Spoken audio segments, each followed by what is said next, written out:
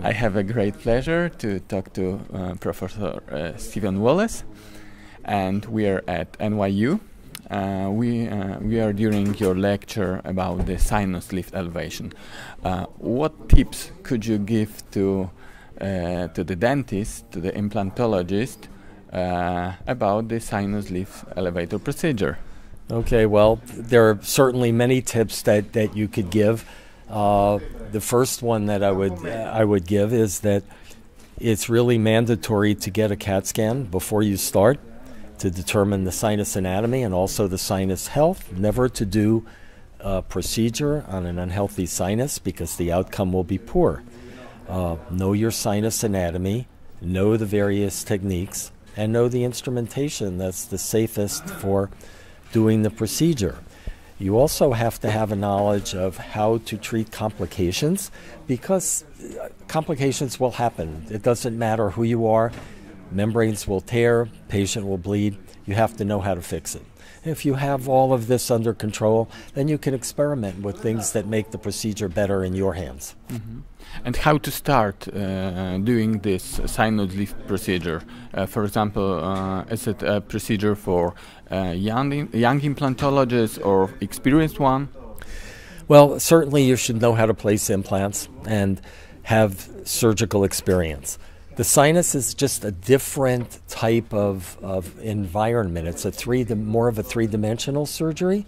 And the best way to get experience with that is first to listen and get an idea of what has to be done, and then perhaps take a cadaver course so you can now convert that into three-dimensional hands-on training, and then read and understand what's good, what graft materials work, what implant types you should use, and what you're trying to accomplish. Mm-hmm. And it's easy. It's an easy procedure to learn if you are surgically inclined. Mm-hmm. You showed also piezo surgery in sinus lift elevator procedure. What we should gain using this piezo surgery? Well, we always did in the United States sinus elevations with rotary instrumentation, and you have a certain perforation rate that might be about 20%. You get better with time and your perforation rate lowers down, but there are always new people involved, and I've been teaching for 25 years and I'm always teaching new people.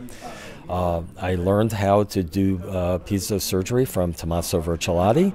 I was the first person in the United States to have a unit here, and I find that in my own hands I can do things better with fewer complications, and that my students learn quicker because they stay out of trouble, they build up their confidence, and they go forward rather than backwards. Mm-hmm. And what we should learn, or what we should remember when we talk about vascularization of the sinus lift and the window, the place we do window. Well, our blood supply to our graft comes from the bony walls. So we should use some type of common sense in making our windows of maybe a smaller dimension, although we only know from research that making smaller windows will give us a higher percentage of vital bone in a given period of time, but we don't know if that makes a difference with implant outcome. So I say that although it's very nice to maintain the bone to give you a better blood supply, it's also very nice maybe to make your window a little bit larger so that you're more able to avoid complications and complete the procedure without turning it into an aborted procedure. Mm-hmm. You also showed a few interesting things about the septum. Someone said that we should make two windows when we have septum. What do you think about this? Well, a septum creates problems for us, and because it's now something that we have to work around. It's sharp, it's thin, and our vision of it is difficult. If you choose to make two windows, neither one of the windows will be over the area where the septum is. So I completely discard that idea in saying that the more difficult the procedure comes, and a septum makes it more difficult, the larger I want to make my window to give me better access so I could be successful. So I would make one large window that goes over the area of the septum, and it's right in front of me and I can see it. Two small windows are both small and they're both away from the object that I'm trying to see. So I don't think that's a good idea. Mm-hmm. We also learn interesting things about the residual bone. So how long we should wait in different cases with residual bone? Well, that's a difficult question. Okay, certainly the residual crestal bone is the only thing that you have supporting your implant at the time of implant placement. So now you have to wait for your bone graft to mature.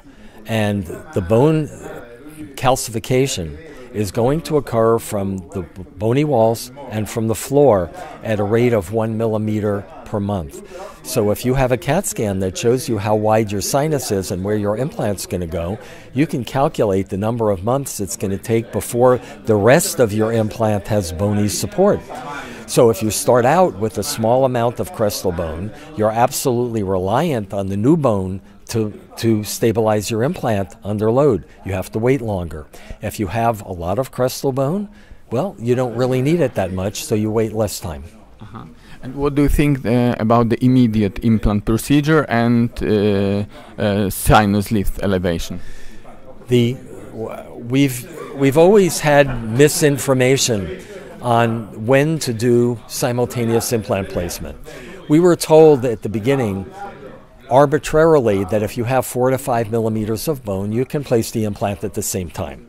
Well, that really doesn't mean anything, because what's important is that you achieve primary stability of the implant. If you can do that in 2 millimeters of bone, and then protect the implant from loading until the bone forms, there's no reason not to do that. So for simultaneous placement, I have to do a couple things when I have a small amount of bone. I have to achieve primary stability, number one. Number two, I have to have the soft tissue closed over the top of the implant so that the biologic width doesn't form and we lose a millimeter of crestal bone.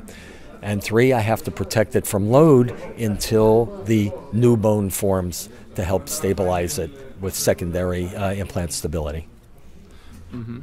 And what do you think about the growth factors in sinus lift procedures and PRF and LPRF?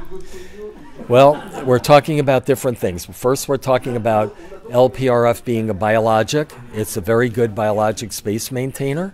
It helps in repairing perforations. You can make solid blocks out of the material by incorporating it with graft material.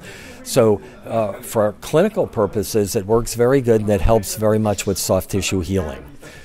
Growth factors such as recombinant PDGF-beta have been shown in studies that I've done and other people have done to give us our bone much more quickly. So we can take an 8-month bone formation time and turn it into a 4-month bone formation time. So that is a positive. We don't get better results, we get them faster.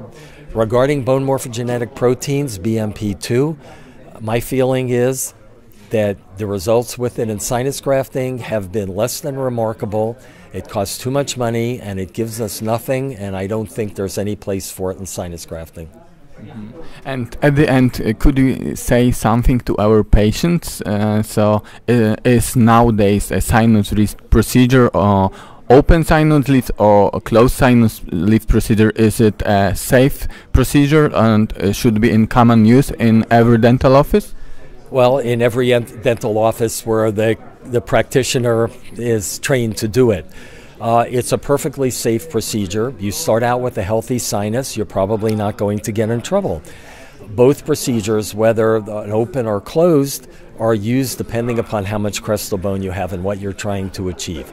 If you, again, start out with a healthy sinus, do the procedure properly, the complication rate, other than intraoperative complications like bleeding and membrane perforation, the postoperative complication that you might worry about is infection rate.